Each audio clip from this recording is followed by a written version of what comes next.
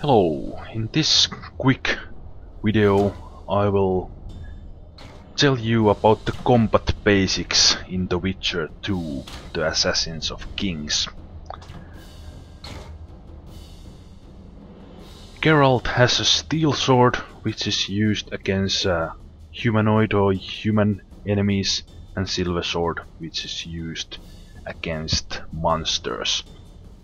The different swords can be drawn by pressing number 1 key for the steel sword, and pressing it again puts the sword away, and similarly hitting the 2 key gets the silver sword out.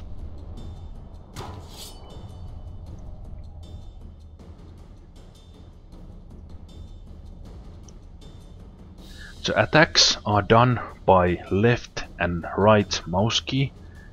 The left mouse key is a quick strike and the right key is a strong attack.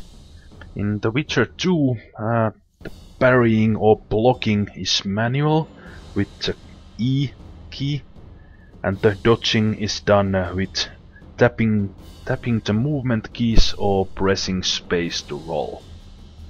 So let's see all this in practice. Blocking with the E key, it doesn't remove all the damage, but it decreases it. The blocking is not automatically done on Geralt's back at the beginning of the game. So left mouse key for quick strikes, and when if I stun the opponent, I can then use the strong attack with the right mouse key.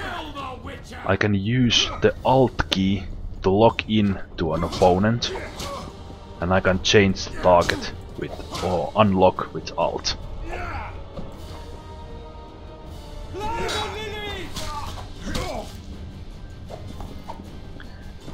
Tapping the movement keys makes Geralt dodge.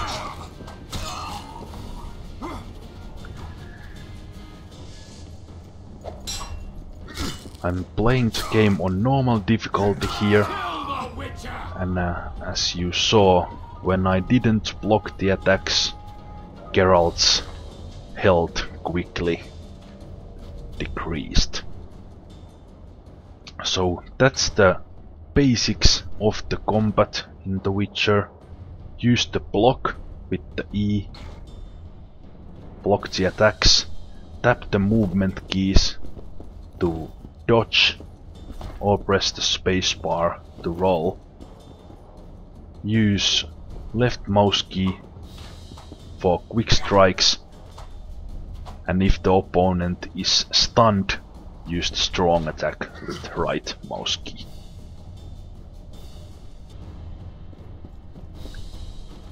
In The Witcher 2 the combat is quite difficult, so it is important that you don't get surrounded by enemies, because then even with the blocking skill, Geralt will have hard time managing all the opponents.